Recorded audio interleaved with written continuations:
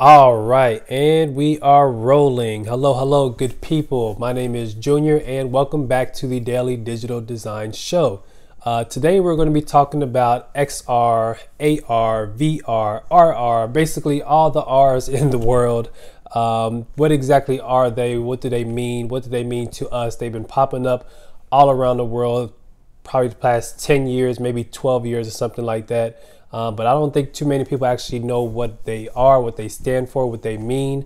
So today in this episode, we'll be just covering over the basics of them and how you can actually get started with them if you wanted to. All right, so check back here with you soon.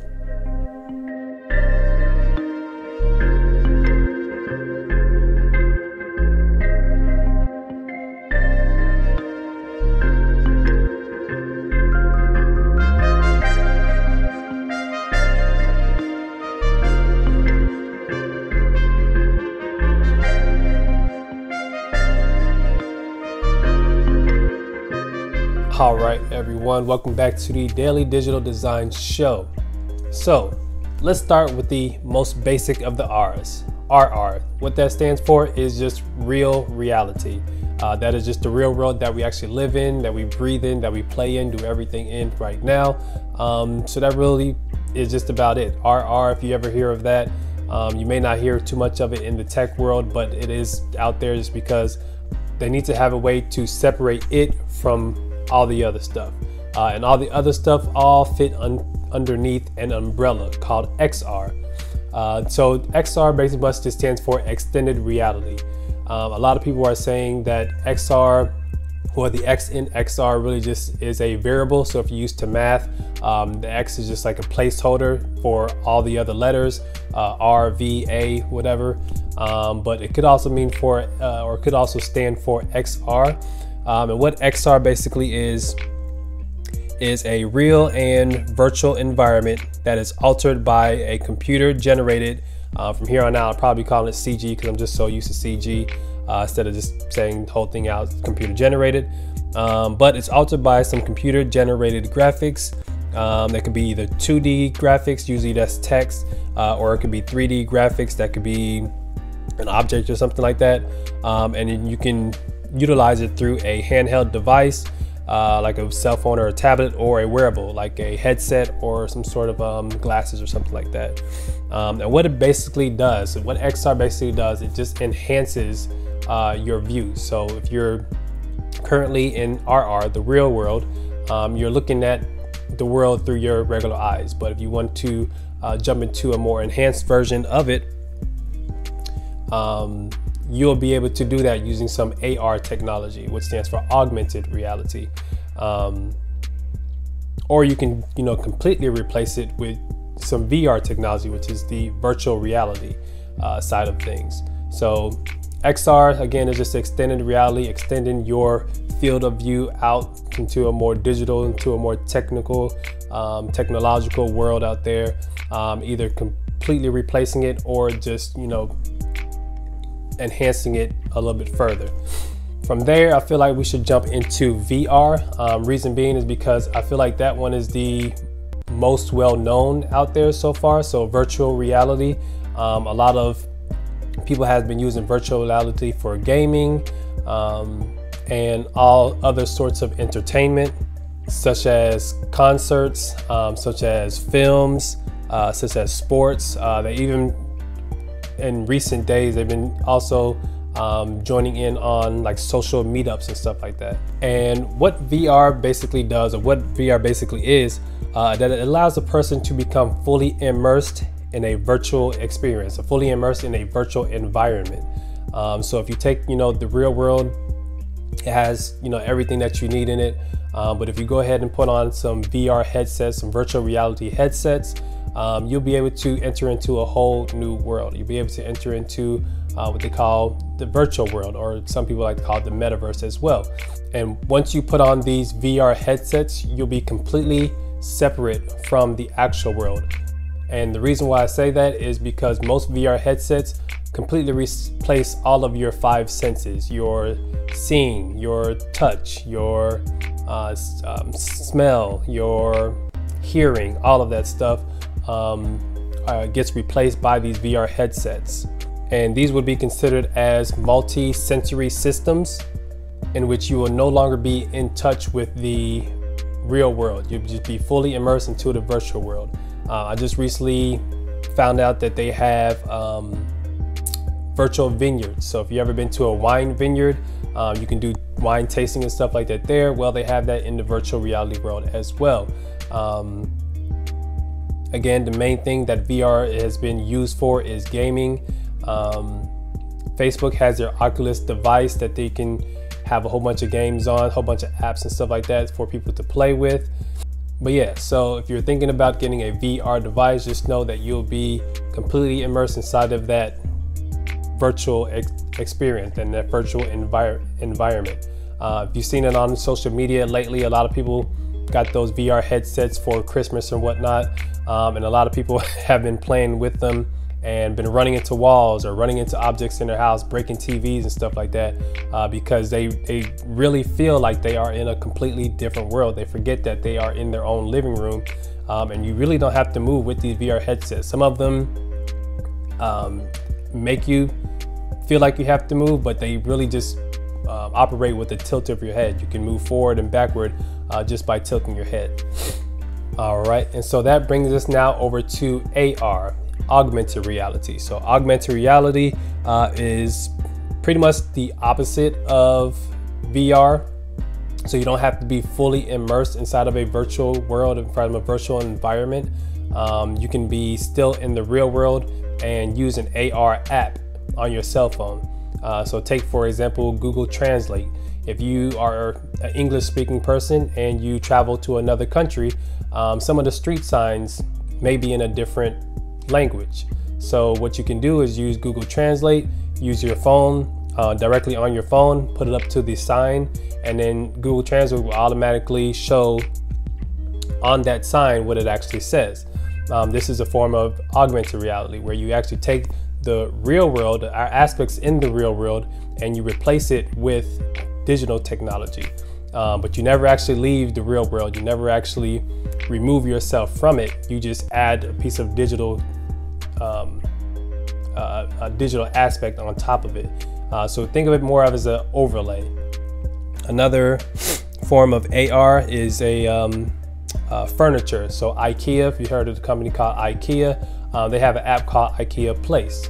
And what they can do is take the furniture inside of their catalog, their digital catalog, and put it on into the app, and then you can download it on your phone and actually portray it inside of your room, inside of your living room, bedroom, whatever furniture it is. You can actually see it in real time, the actual size of it and everything. The only downside about this is that with AR, you are unable to really interact with the real world. What I mean by this is that, think of a ghost. You know, if a ghost was in a room and you waved your hand around, you wouldn't be able to touch it. Same thing with these AR technology. Everything that you place inside the real world isn't able to interact with the real world, and stuff in the real world isn't able to interact with that virtual world as well. So if you place your furniture from IKEA inside your living room and a table was in the way, well, it'll just kind of phase through the table. It'll act like the table is not even there, which is not really an ideal situation. Another way of thinking about AR technology, if you use Snapchat, Snapchat is really big in the social media world. They have what they call Bitmoji. So you can actually take your Bitmoji and portray it through your cell phone into the actual real world. But again, it is not interacting with the real world, so it's kind of hard to use. Which brings us to the last one, which is the MR.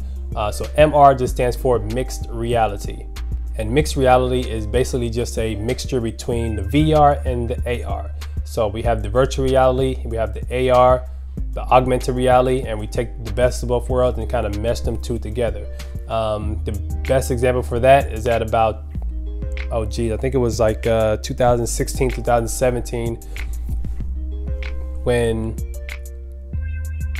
Pokemon Go came about. So Pokemon Go is a game based on the Pokemon trading card game that was directly on your cell phone, and it would use a form of AR technology Some people say it is actually just AR technology. I feel like it may be a mix between, only because it uses GPS technology as well to direct you along where to go, to find Pokemon. Then it also uses, like buildings and stuff like that. So it would never place a Pokemon on a street because it's kind of interacting with that actual street. They want people to be safe with it, so it'll place it somewhere in a park, maybe at a church or someplace like that. So that's why I feel like it's kind of borderline mixed reality and just directly AR, because it does have that interaction with the real world, but it's not, just not a whole lot. Another case would be there is some AR apps out there where they have like games with robots, and these robots can actually scan the entire room and then figure out how to maneuver around the room, so it won't hit any tables, it won't hit any chairs, it won't hit any walls or anything, and that can actually interact with the walls, like display stuff on the wall. So that would be a case where we're using the AR technology, but actually allowing it to interact with the real world, so it's more like a mixed reality. Oh, I forgot to mention also that another form of VR that a lot of people don't know is these 360 videos. So these 360 videos would be considered real world content, where you can actually use like your cell phone to watch some 360 videos, while everything else would be more synthetic content. So it's all CG animated, synthetic, graphics and stuff like that. So just to do a quick recap, so RR is basically the real world, real reality that we all live in, that we breathe, sleep in, and everything like that. Then we jump into XR, which is again just the umbrella that holds together all of the other R's that are in there. XR just standing for extended reality, which allows us to enhance our world that we live in. Then we jump into VR, which is using those headsets, the virtual reality headsets, when we want to fully immerse ourselves inside of a virtual world and do everything inside of that digital world, inside the metaverse.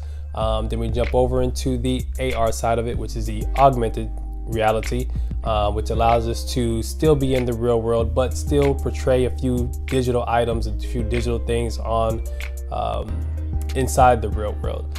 Another big thing with the AR technology is that they're coming out with wearables. So Nike is actually creating some digital shoes and stuff like that, to where if you point a camera at somebody else's shoes, you actually see that digital shoe.